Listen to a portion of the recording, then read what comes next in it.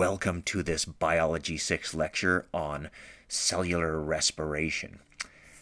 This lecture involves or focuses on how cells make ATP molecules using the energy of glucose sugar. And we've talked quite a bit about ATP up to this point in the semester and how it's the energy source for the proteins in your cells. Let's spend just a couple minutes reviewing what we've already covered about ATP, and then we'll get on to the real subject of today's lecture, which is how the cells make ATP from glucose sugar. Okay, so you've seen ATP before. It's a high energy molecule found inside cells. It stands for adenosine triphosphate. And remember, you don't have to remember the full structure of the ATP molecule, but I do want you to know this part right here. Those are three phosphate ions. First phosphate ion, second phosphate ion, and third phosphate ion. So just know that ATP is adenosine triphosphate, and it has a tail of three phosphate ions. Okay, and ATP, remember, is a high-energy molecule, and what it's used for, is what it's used by is the proteins in your cells. These little worker dudes here are supposed to be various proteins in your cells, like these guys are supposed to be enzymes, and this is a channel protein bringing solutes through the membrane, and this is a receptor protein, for example. Well, many of the proteins inside your cells need energy for them to be able to perform their tasks. Now, not all proteins need energy to do their tasks, but many of them do. And so for the proteins in your cells that do need energy, ATP is the molecule that supplies them with that energy. Yeah, so think of each ATP molecule as just having a lot of energy in it. It's a high-energy molecule. And I sometimes symbolize that by showing a charged-up battery. Now, ATP doesn't actually have electrical energy in it the way a battery does, but nevertheless, ATP does have a type of energy in it. And you might remember from some of my previous lectures on ATP that you can think of the energy as being bottled up by this last phosphate right here. That is, if this last phosphate is pulled off of the ATP molecule, that releases the energy out of the ATP molecule. Matter of fact, I think when I click the button, we will see that. Here it is. There it is. Yeah, the phosphate, that last phosphate is broken out, then the energy comes out of the ATP molecule. And, where does the energy go? Well, some protein is going to use that energy as its energy source. Well, when that has happened, when that last phosphate has been broken off, it's no longer an ATP molecule, it's now an ADP molecule. That stands for adenosine diphosphate. Diphosphate means two phosphates on it. And this other phosphate that was broken off is now just kind of an unattached phosphate floating around, not attached to any other molecules. And that's often written P subscript I. It stands for inorganic phosphate. Inorganic in this context means it's not attached to any other organic molecules in the cell. It's just kind of a freely floating phosphate ion. Yeah, anyway, so ATP, when it's used for energy, gets turned into adenosine diphosphate, ADP, and inorganic phosphate, PI. And, at that point, the energy has been let out of the molecule, so now think of ADP as kind of a drained battery. Okay, so we're going to look at some of the same concepts again now. So yeah, we think of ATP as this high-energy molecule, and cells keep a fairly large supply of ATP molecules in their cytoplasm, so that there's a fair amount of ATP in there for the proteins in the cell to use. And matter of fact, let's picture that now. All these worker dudes here represent all the proteins inside the cell. And yeah, so when those proteins need energy to perform their task, they just grab the nearest ATP molecule there in the cytoplasm, and they pull off that last phosphate, and that gives them the energy they need. But what then you end up with is adenosine diphosphate and inorganic phosphate, and that's like a drained battery. So all those proteins inside your cells are constantly using those ATPs for energy. And so those ATPs are constantly disappearing from the cytoplasm, and what's appearing is the ADP and PI as the proteins use those ATPs. Now, the cell must have some way of recharging its ATP supply. In other words, the cell must have some way of reattaching that phosphate back onto the ADP to give the cell an ATP molecule again. Otherwise, the cell would just run out of ATPs, and then the proteins would not be able to do their jobs anymore for lack of energy, and I guess the cell would just die. Okay, so yeah, I'm saying this, the cell has a way of recharging its ATP supply, and that process, the cell recharging its ATP supply, is called cellular respiration. Now, you know from experience in real life that it takes energy to charge up a dead battery back to a fully charged battery. And so this cellular respiration process needs an energy source. And that energy source is glucose. Cells take in glucose sugar, and the cells use the energy in the glucose sugar as the energy source to recharge their ATP supply. In other words, they use the energy in the glucose to reattach that phosphate to the ADP to give themselves ATP again. Matter of fact, do I have that here? Yeah, so here the cell is using the energy in glucose to convert those ADPs and PIs back to ATP, which is what the cell wants, right? It wants to maintain a big supply of ATP, so to make sure its proteins have all the energy that they need. Okay, so this is really going to be the focus of today's lecture, is how exactly cells get the energy out of glucose to recharge their ATP supply. And as it turns out, there are actually two types of cellular respiration. They both involve the cell getting energy out of glucose to recharge its ATP supply. But yeah, that being said, there are two types of cell respiration that the cell can do. One type is called cellular aerobic respiration, and the other type is called cellular anaerobic respiration. And again, both of them get the energy out of glucose to recharge the ATP, but nevertheless, they are two different styles of doing that, of cellular respiration. Now, we're going to talk about these two processes in depth during this lecture, but just as a preview, the cellular aerobic respiration style of cellular respiration requires that the cell have oxygen. So oxygen is required for this one. Matter of fact, aerobic means oxygen using. But cellular anaerobic respiration does not require that the cell have any oxygen. The cell can do this even if there's no oxygen. In fact, the word anaerobic means no oxygen. Okay, so we're going to start off by talking about the cellular aerobic respiration style of cell respiration. Why are we going to start off with that one? Well, it's the usual one. Almost all the time your cells are using cellular aerobic respiration to recharge their ATP supply. Only very rarely do your cells use cellular anaerobic respiration to recharge their ATP supply. So yes, let's start off with the cellular aerobic respiration.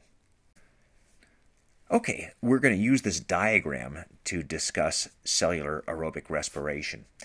And in this diagram, this represents a blood vessel, and the green oval-shaped thing is a cell. And this organelle in the middle of the cell is called a mitochondria organelle. Why are we showing it? Well, it's the organelle where most of the stages of cellular aerobic respiration take place. Not all the stages, but most of the stages take place in the mitochondria. Okay, well, so for the cell to do cellular aerobic respiration, the cell needs to take in a glucose molecule from the blood, and so here, that is right there. The glucose goes into the cell. But to get the energy out of that glucose, to recharge its ATP supply, the cell needs to also take in oxygen molecules from the blood. The cell is going to use those oxygens to break down the glucose into carbon dioxide and water molecules.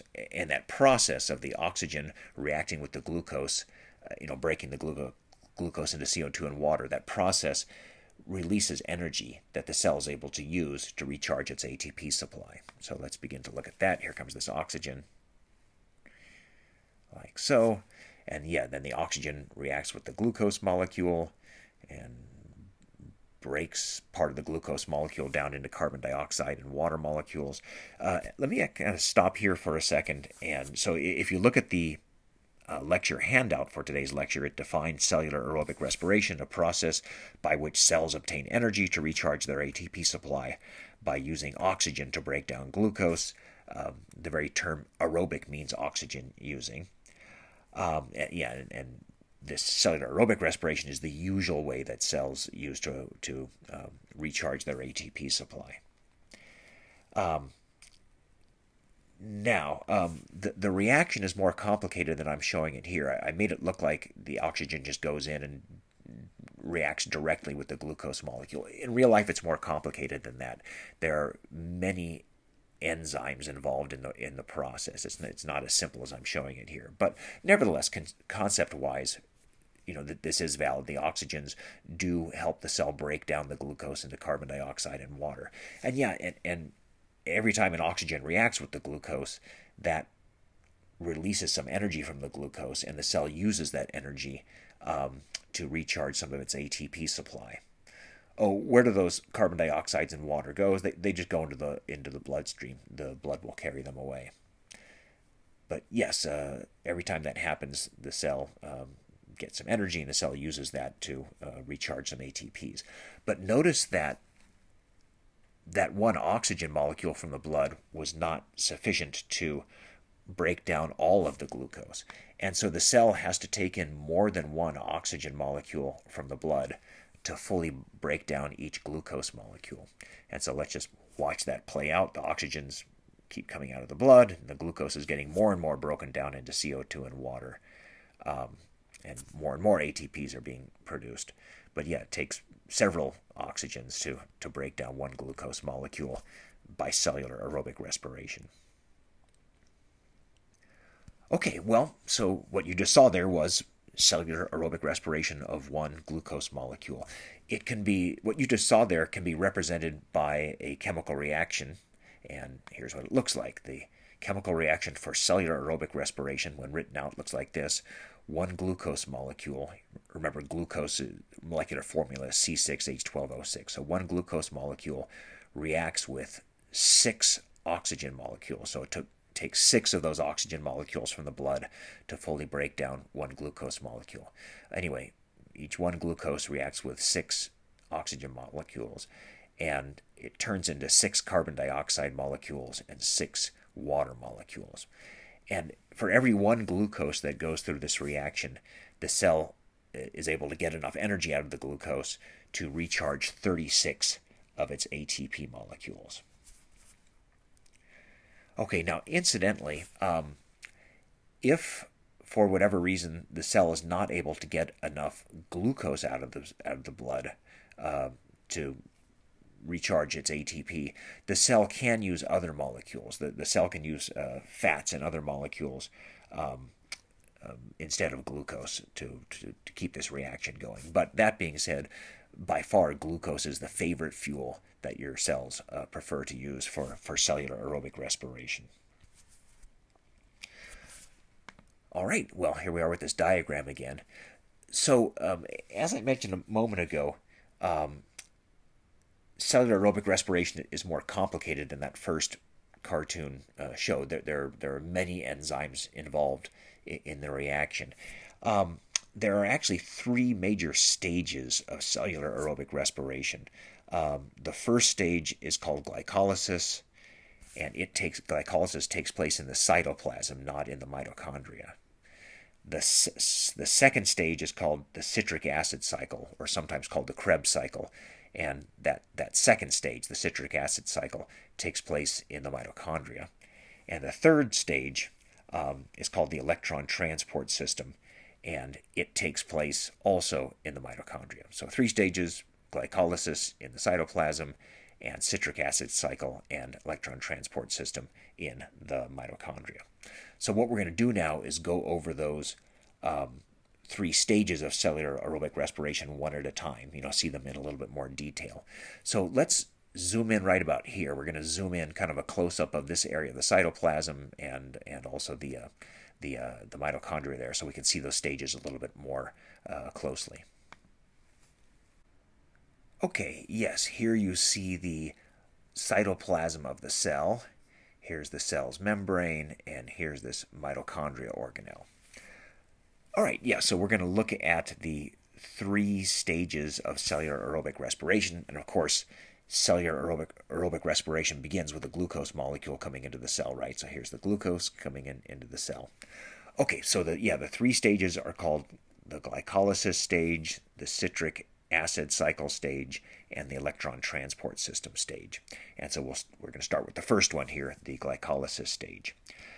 If you read in the lecture handout, it says glycolysis is a metabolic pathway.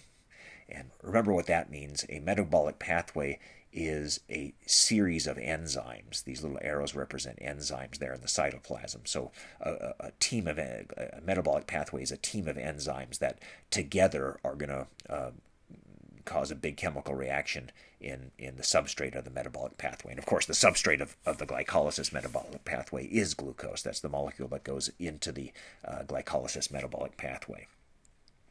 Okay, so yeah, when I click the button, we'll see glucose start to move downward through this glycolysis metabolic pathway. And about halfway through, we're going to see glucose split into two smaller molecules. Now, a quick review question here. How many carbon atoms are in the backbone of glucose? In other words, how many carbon atoms does a glucose molecule have? And the answer is 6. You might remember the molecular formula for glucose is C6H12O6. So we know that there are 6 carbon atoms per glucose molecule. Anyway, what I'm trying to say is about halfway through this glycolysis metabolic pathway, the glucose will be split into 2 3-carbon molecules. So, matter of fact, let me just show you that here. So here goes glucose through the glycolysis metabolic pathway. And yeah, about halfway down, one of those enzymes splits the 6-carbon glucose molecule into 2 3-carbon molecules. And yeah, that's where the term glycolysis comes from.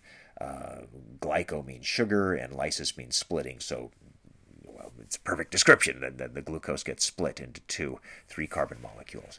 Now, when I click the button, those 3-carbon molecules will continue their way on down through the glycolysis pathway.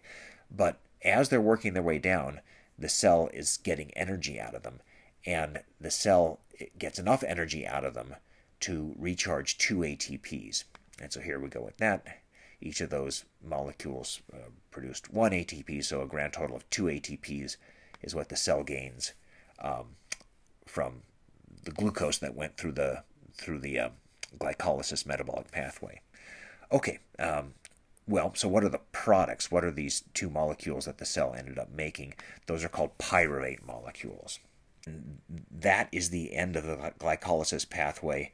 The glucose was broken down by these enzymes of the glycolysis pathway into 2 pyruvate molecules. And just to summarize a little bit, the cell got enough energy out of the glucose from the glycolysis pathway to recharge 2 ATPs. In other words, by breaking down the glucose into 2 pyruvates, the cell got enough energy to recharge 2 ATPs.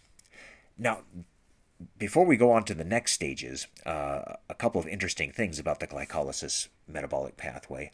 One interesting thing is it does not require any oxygen. In other words, all of these enzymes work perfectly fine without any oxygen. They can break down glucose into pyruvates and get the 2 ATPs for the cell, even if there's no oxygen present. And at first you might say, wait a minute, Mr. Edens, you told us that, this is cellular aerobic respiration that we're looking at, and you told us aerobic means oxygen requiring, so now you're telling us that no oxygen is required? Well, overall, cellular aerobic respiration does require oxygen, but this glycolysis stage is the exception. Remember, there are 3 stages of cellular aerobic respiration: glycolysis, citric acid cycle, and electron transport system. I'm saying this first stage, glycolysis, doesn't require oxygen, but the next 2 stages, citric acid cycle and electron transport system, do require oxygen. So that's one sort of oddball thing about the glycolysis stage. It's the only stage of the 3 that doesn't require oxygen. And another oddball thing about the glycolysis stage, now that I'm talking about its oddball characteristics, is it's the only one of the 3 stages that takes place out here in the cytoplasm. The other 2 stages, the citric acid cycle and the electron transport system, both take place inside the mitochondria. Matter of fact, let's now move on to start talking about those 2 stages. Okay, so the citric acid cycle and the electron transport system both take place inside the mitochondria. And the two pyruvates that were made from the glycolysis, those go into the mitochondria. They are going to, most of the glucose's energy is still inside the pyruvates. Only a small amount of the glucose's energy was used to make these two ATPs. And so these are going to act as the energy-carrying molecules that go into the mitochondria. And so they're going to provide the energy for the citric acid cycle and the electron transport system to make ATPs. So there they go. They enter the mitochondria, then the citric acid cycle, and then the electron transport system starts using their energy to make ATP. How much ATP? Well, actually, quite a bit of ATP is made. The grand total from the citric acid cycle and the electron transport system is 34 ATPs, and that's a lot more than just the two that were made in the glycolysis step. So just kind of summarizing up to this point, the first step of cellular aerobic respiration, the glycolysis step, only makes a very small number, just 2 ATPs, whereas the next two steps, the ones that take place in the mitochondria, make the vast majority. They make 34 ATPs, from each glucose that started the whole process. So the grand total is 36 ATPs per glucose that starts cellular aerobic respiration, but only 2 of those are made by glycolysis. Okay, now, I think I mentioned this before, but these two stages, the citric acid cycle and the electron transport system, oxygen is required for those stages. In other words, if there's not enough oxygen for the cell, those two stages just basically stop. Okay, maybe this is a good spot to summarize a little bit. All right, so cellular aerobic respiration is where the cell gets energy out of glucose to recharge its ATP supply, and the cell gets the energy out of glucose by using oxygen, O2 molecules, to break down the glucose into carbon dioxide and water. The 3 stages are glycolysis, citric acid cycle, and electron transport system. The glycolysis stage takes place in the cytoplasm, whereas citric acid cycle and electron transport system take place inside the mitochondria. When the glucose goes through the glycolysis is unique in 2 ways. It's the only stage that takes place in the cytoplasm, and no oxygen is required for the glycolysis stage, but oxygen is required for these 2 stages here in the mitochondria, citric acid cycle and electron transport system. All right, so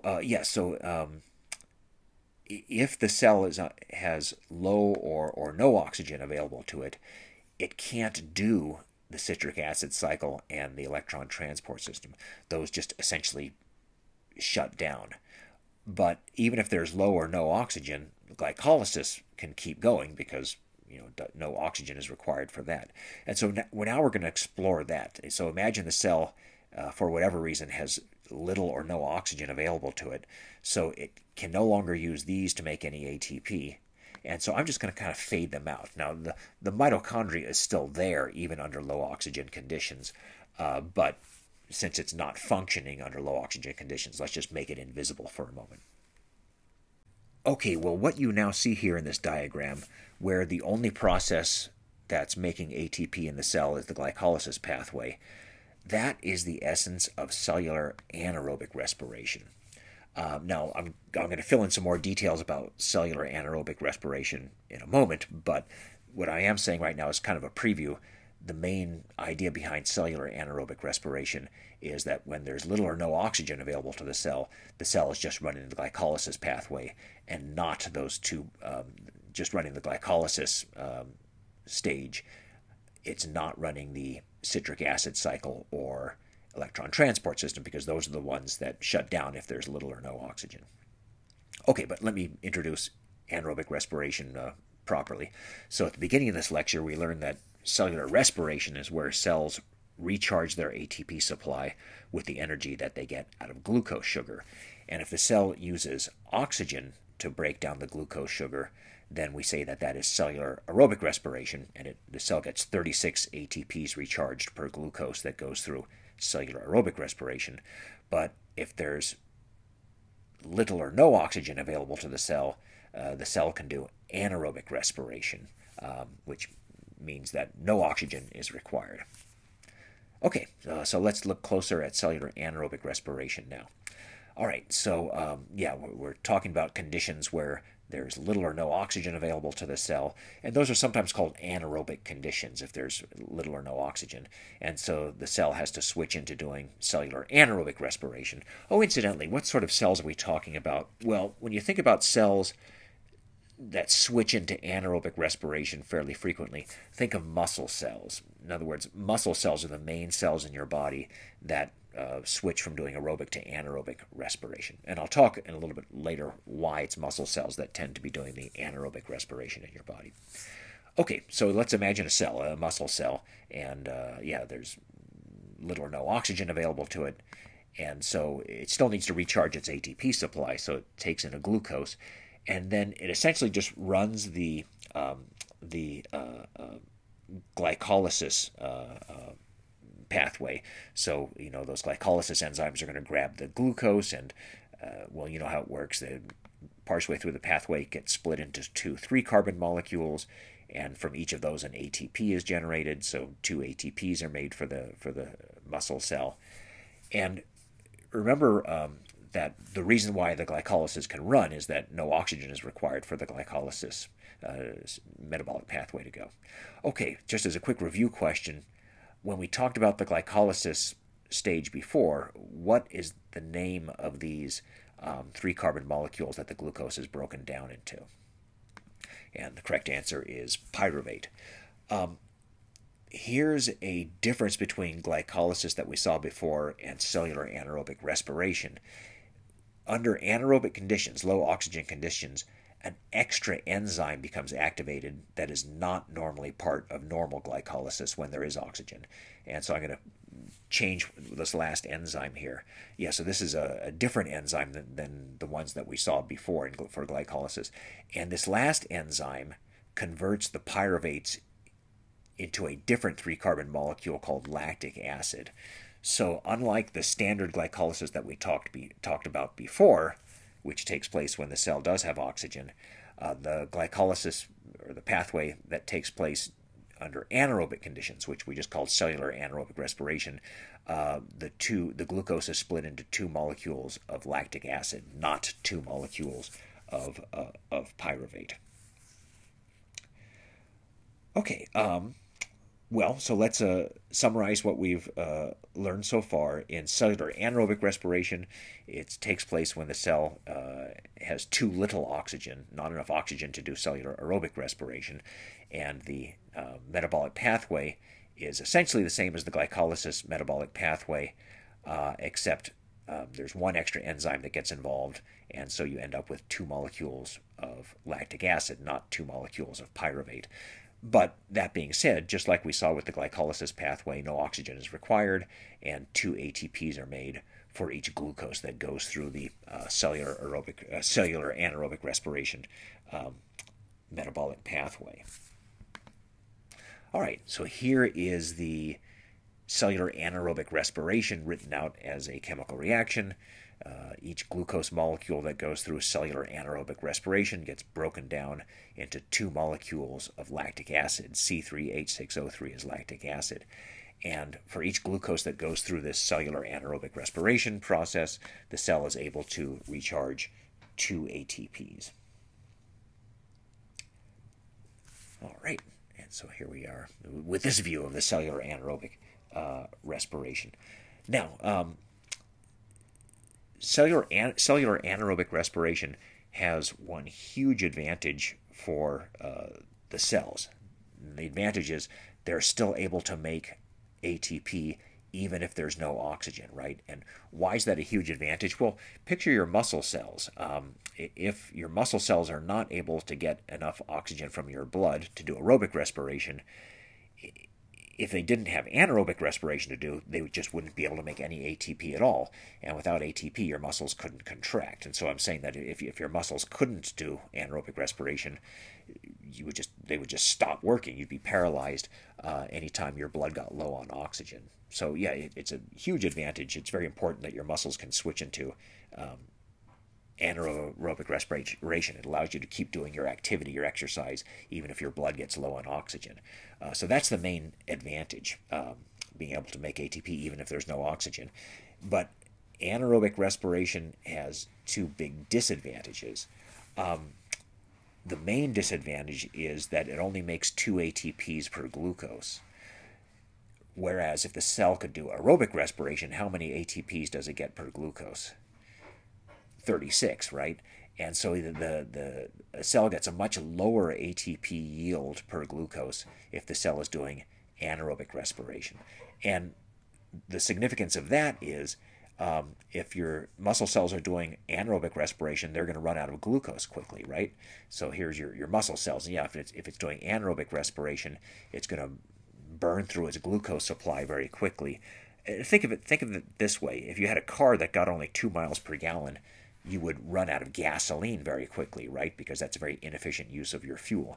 Well, the same with your muscle cells. If they're doing anaerobic respiration, they tend to burn up their glucose supply very quickly because it's such an inefficient process at only 2 ATPs per glucose.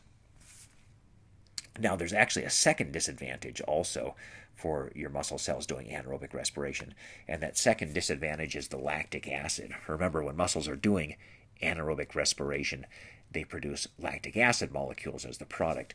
Well, why is that a disadvantage to make lactic acid molecules? The answer is that it leads to muscle fatigue. Muscle fatigue is where your muscles get tired and a burning sensation. And you've probably felt that. If you've tried to walk up a long flight of stairs, maybe your legs start burning, or if you had to hold something heavy for a long time, your arm muscles start burning.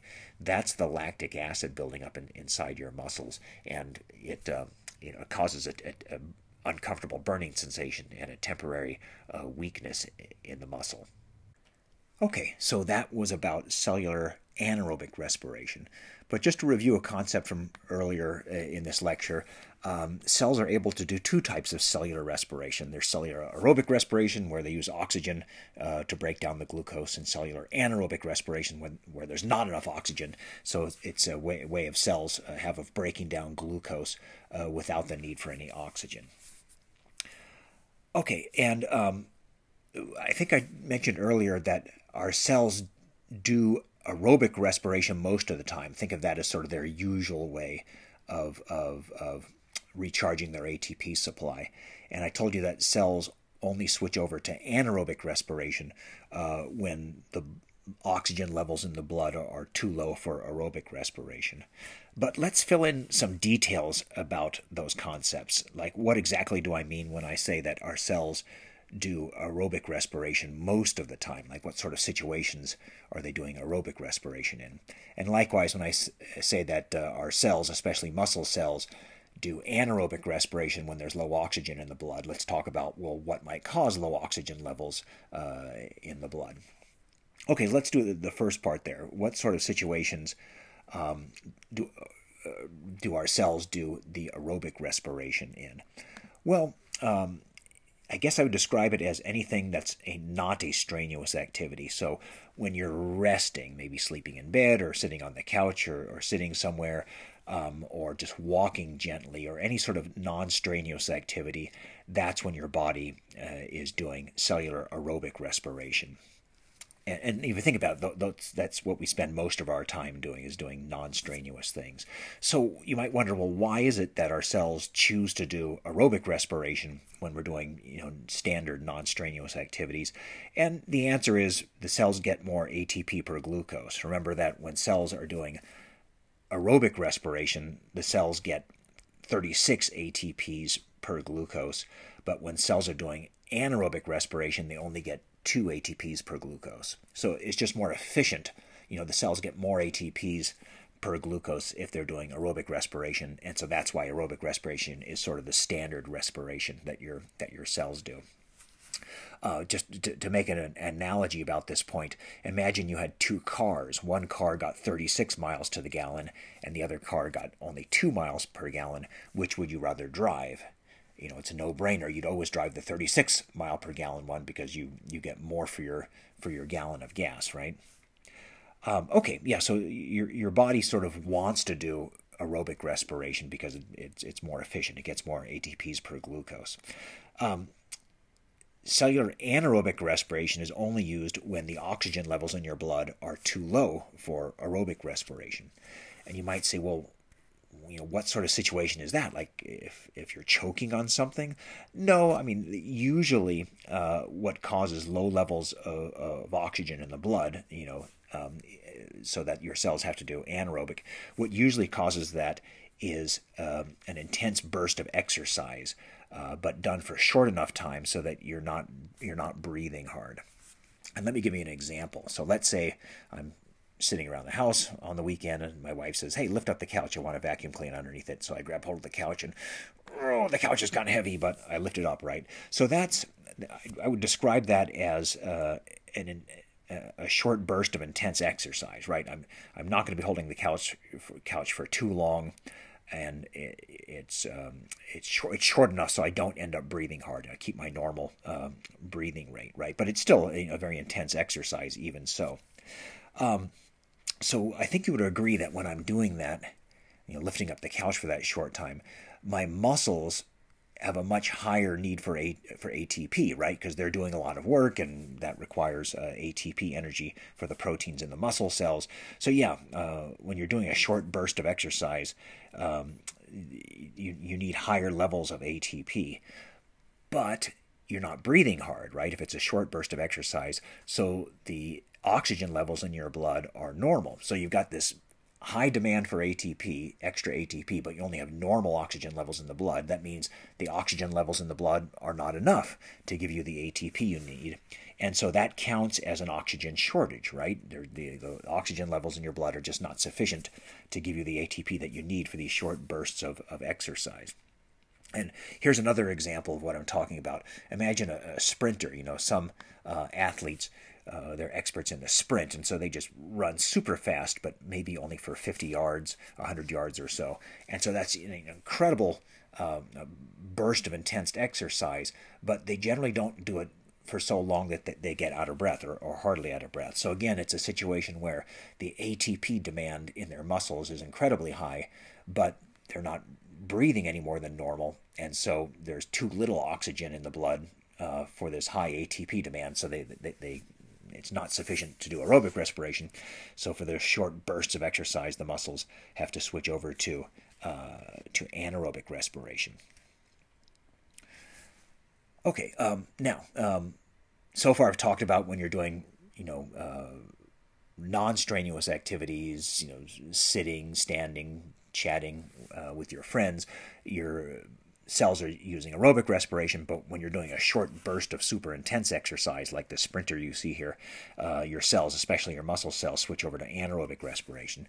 Well, let's talk about what about somewhere in the middle, sort of a medium level of exercise. Let's say that you go jogging, not at a super fast pace, it's just sort of a medium pace. Well, from experience that if you do that, what we call a sustained exercise, where you just keep jogging for 5 or 10 or 15 minutes or whatever, that your breathing rate goes up, right?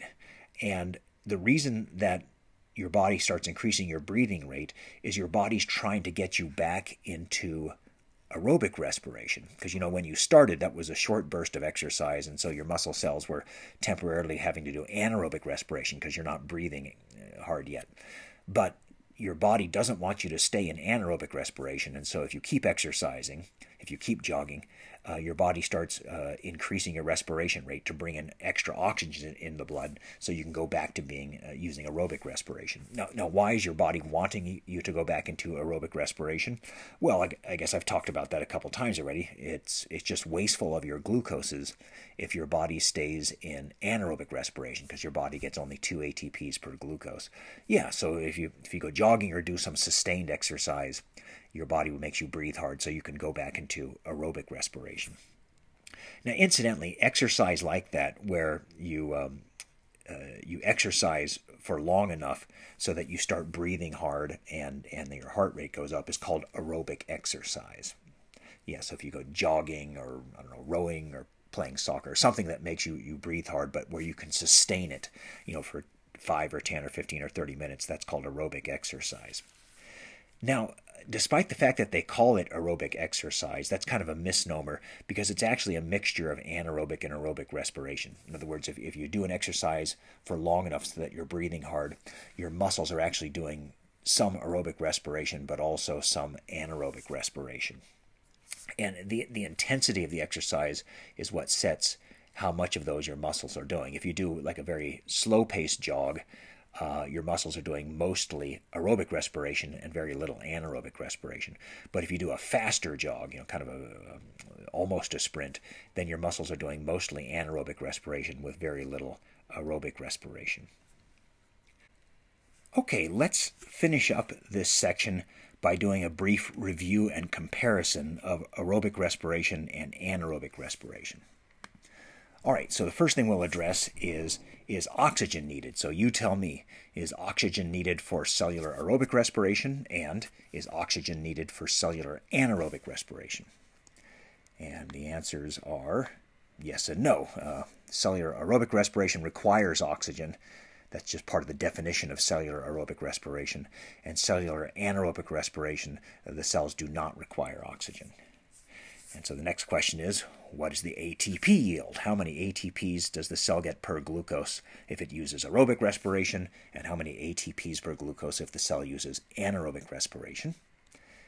And here are the answers. If the cell is using aerobic respiration, the cell gets to recharge 36 ATPs per glucose, and if the cell is using anaerobic respiration, the cell gets to recharge 2 ATPs per glucose. All right, the next question is, what does glucose get broken down into by each of these two types of respiration? And if the cell is using aerobic respiration, the glucose is broken down into carbon dioxide and water, and if the cell is using anaerobic respiration, the glucose is broken down into lactic acid. Now, I didn't put the number of these molecules, but if you look at the equation for cellular aerobic respiration, you'll see that each glucose gets broken down into 6 molecules of carbon dioxide and 6 molecules of water. And if the cell is using anaerobic respiration, each glucose gets broken down into 2 molecules of lactic acid. And next, let's talk about, well, when do the cells use aerobic respiration and when do the cells use anaerobic respiration? So your cells use aerobic respiration if you're doing any sort of, I said non-exercise, but maybe I should have said non-exercise, or at least non-strenuous exercise. So things like sitting and sleeping and standing around, any sort of non-strenuous type of activities. Your cells, especially your muscle cells, switch over to anaerobic respiration during brief periods of intense exercise. Like if you do an exercise, a short burst of intense exercise, but not long enough to start breathing hard, then your muscle cells have switched over into anaerobic respiration. And remember why they're doing that. It's because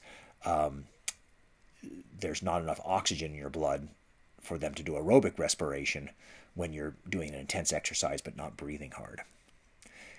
And the last thing I want to mention is, well, what are you using if you're doing an aerobic exercise, which remember means an exercise where you sustain it long enough so that your breathing rate goes up and your heart rate goes up. Well, aerobic exercise uses both aerobic respiration and anaerobic respiration. When you're doing aerobic exercise, it's a combination of the two. Well, one of the major concepts from this section has been the role of oxygen in your body choosing whether it's going to do aerobic or anaerobic respiration. If the oxygen levels in your blood are high enough to do aerobic respiration, that's what your body does. But if the oxygen levels in the blood are low, your cells switch over to doing anaerobic respiration. But regardless of whether your cells are doing aerobic or anaerobic respiration, they still need glucose, right? Because glucose is the fuel molecule both for aerobic or anaerobic respiration. Well, so we're going to switch now. Instead of talking about, whether the blood is normal level of oxygen or low level of oxygen, we're now going to talk about what happens when the blood gets low on glucose, not when the blood gets low on oxygen. Okay, so the point here is that your cells definitely need sufficient levels of glucose in the blood, because the cells use the glucose as their fuel molecule, whether the cell is doing aerobic respiration or anaerobic respiration. Yeah, so the question is, what happens if your blood sugar levels get very low? So there's too little glucose in the blood for your cells to do any kind of respiration. What does the body do then? Well, let me first answer the question, why would your blood get very low in blood glucose levels? And it could be just as simply as not eating for a while. Maybe it's been several hours between your meals, and so your blood sugar levels just naturally start to get low as your cells are using the blood sugar. Or it could be something more prolonged, like maybe due to circumstances you might not eat for several days, starvation. That would certainly also lower your blood sugar levels. Well, so the cells need to keep getting in some sort of fuel molecule, because if the cells took in no fuel molecules, they would have nothing to recharge their ATP, and so your cells would just die from lack of energy for the proteins to keep doing the tasks that run the cell. Okay, so yeah, that's what we're going to be talking about now. What happens if the blood glucose levels are not sufficient enough for your cells to make enough ATP? Well, then your body can do two things. Your body can put more glucose into the blood. More blood glucose can be generated, or the cells could start using molecules other than glucose as their cellular fuel molecule. Or your body can do both. It can find a way to raise up the blood glucose levels, and it could also have the cells start using alternative fuel molecules. So let's talk about the first. So the scenario here is that your blood sugar levels get very low. Maybe it's been hours or even days since your last meal. And so your body wants to find some way of raising the glucose levels in the blood. How can your body do that? Well, one way your body has of raising the blood glucose levels when they are low is a process called glycogenolysis. Okay, and here's what it involves. It involves the cells of the liver. And here's a cartoon of a liver cell, that kind of brown oval right there. One of the things that your liver cells do is they store glycogen. And remember glycogen. Glycogen is a polymer of glucose. Glycogen is just a way of storing glucoses by linking them all together. And yeah, that's one thing your liver cells do, is they store glycogen inside themselves as a way of storing the glucose. Well, if your body senses that your blood sugar levels are low, your blood glucose levels are low, your liver cells will start doing something called glycogenolysis, which means breaking down their glycogen stores and one at a time putting those glucoses into the bloodstream. So notice this glycogenolysis process that your liver cells do boosts up your blood sugar levels if your blood sugar levels are getting low, because as you can see here, it's putting glucose into the bloodstream. And incidentally, the name glycogenolysis, lysis means splitting and glycogen means glycogen, that glucose polymer that we just saw. So it literally means splitting apart the glycogen. Okay, so yes, that's one way your body can boost low blood sugar levels, is by the liver cells doing glycogenolysis. Now, incidentally, liver cells are not the only cells that have glycogen inside them. Muscle cells also have large stores of glycogen inside them. But the thing is, your muscle cells don't share that glycogen with your bloodstream. So your muscle cells don't use their glycogen to boost your low blood sugar levels. The muscle cells will use their glycogen only for their own energy needs. They don't share the glucoses of the glycogen with the bloodstream. Only the liver cells use their glycogen to boost your blood sugar levels. Okay, yeah, so one response to low blood sugar is to put more glucose into the blood by glycogenolysis. There's a second strategy that your body can use to boost your blood sugar levels if your blood sugar gets low. And this is called gluconeogenesis, which means making new glucoses. So your body has the ability to construct new glucose molecules from fat molecules, from protein molecules, or from lactic acid molecules, which, remember, are the products of anaerobic respiration. Yeah, so if your blood sugar is getting low, your body can change fats into blood glucose, or change proteins into blood glucose, or change lactic acid into blood glucose, and that process is called gluconeogenesis. gluco means glucose, and neo means new, and genesis means making, so it literally means making new glucose molecules. Okay, just to recap, if your blood glucose levels are getting low, your body can boost the blood glucose levels by glycogenolysis or by gluconeogenesis. Now, let's say that, here we go. So let's say that those two processes of adding more glucose to the blood are still not sufficient, and so there's just still not enough glucose in the blood for your cells to make the amount of ATP that they need.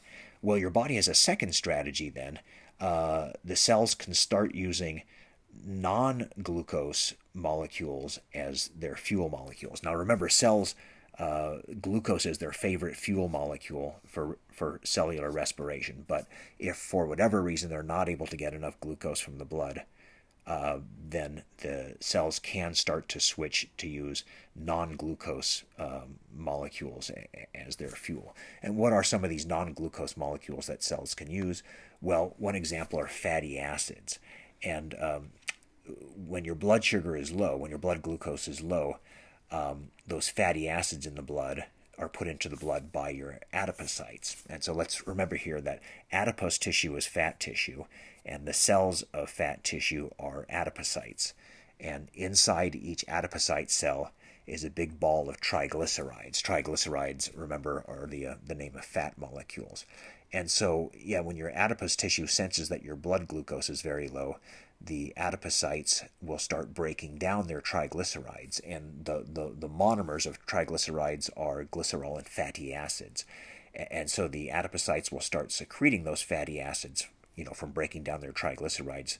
They secrete those fatty acids into the bloodstream, and then your cells that are starving for glucose can take in those fatty acids and use those fatty acids as a fuel molecule for cellular respiration, for making ATPs. Here's another alternative fuel that your cells can use if they can't get enough glucose from the blood: amino acids. So remember that amino acids are the monomers of proteins, and the tissue type in your body that's highest in proteins is muscle tissue.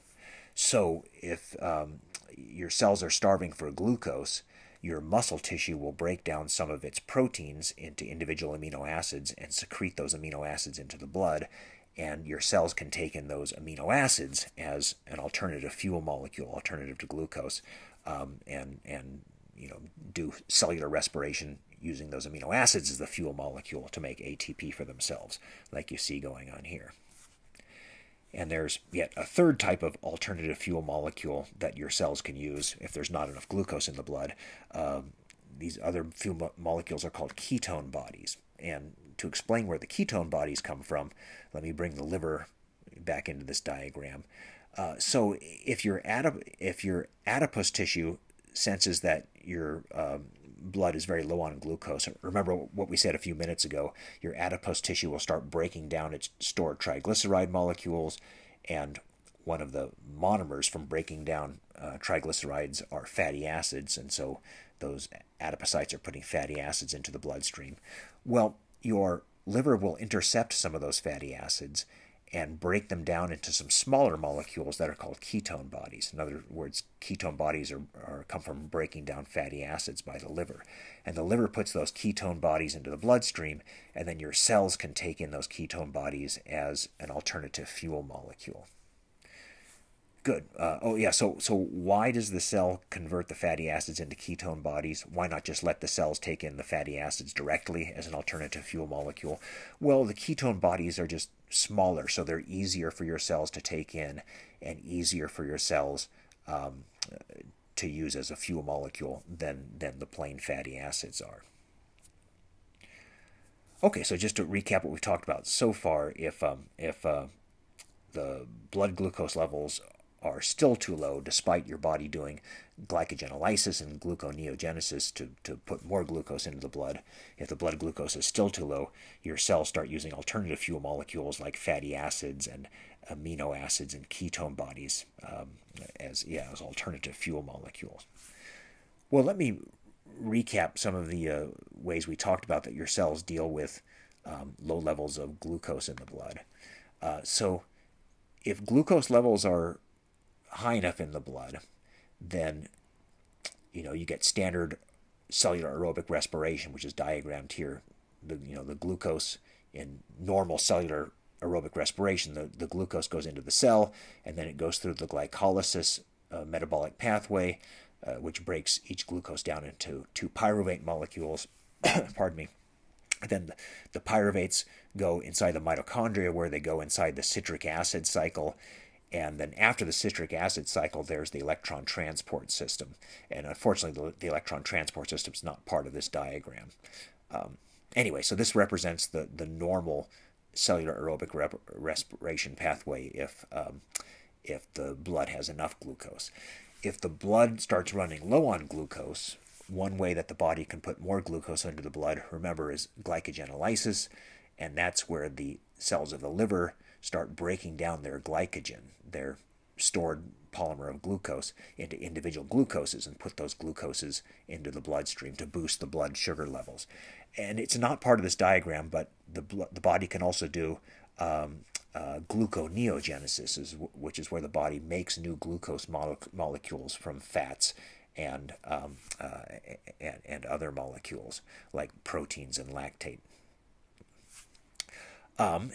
But if the glycogenolysis and the gluconeogenesis are not sufficient to give you enough blood glucose, then your cells can start using alternative fuel molecules. And one of these is shown here. This is where your adipose tissue starts breaking down its triglycerides into the triglyceride monomers, fatty acids, and glycerol.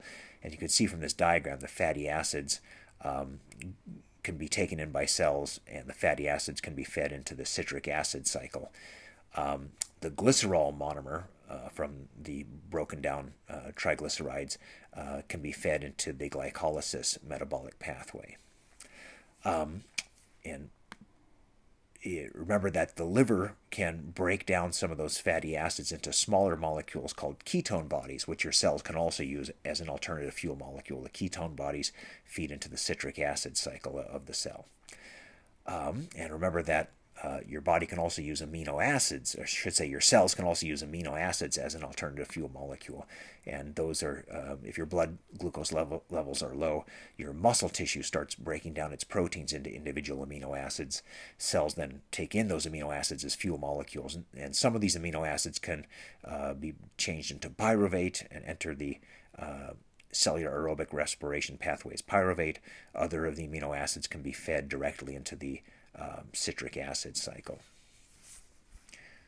Okay, so that's all we're going to say about how the body deals with low levels of glucose in the blood. Just a super quick summary. It either finds ways of putting more glucose into the blood, glycogenolysis or gluconeogenesis, and or the cells start using alternative fuel molecules like fatty acids and ketone bodies and amino acids. Okay, well, we're nearing the end of this lecture on cellular respiration. If I had to summarize just the most important key points, it's this, that the point of cellular respiration is for your cells to use the energy in glucose to recharge their ATP supply. And the most usual way your cells do respiration is something called cellular aerobic respiration, which is what you see going on here, where the cells take in glucose from the blood, but the cells also take in oxygen from the blood. And using the oxygen, the cells break down the glucose into carbon dioxide and water, and that reaction releases energy that the cell can use to recharge its ATP supply. The next slide shows the overall reaction for cellular aerobic respiration. For every 1 glucose the cells take in, they have to take in 6 molecules of oxygen from the blood. The oxygens react with those glucose, with the glucose molecule to break down the glucose into 6 molecules of carbon dioxide and 6 molecules of water. And for every 1 glucose that goes through this cellular aerobic respiration pathway, the cell is able to recharge 36 ATPs. Okay, well, that is the end of this lecture. I recommend that you do the review questions on this lecture topic, and I will see you in the next lecture.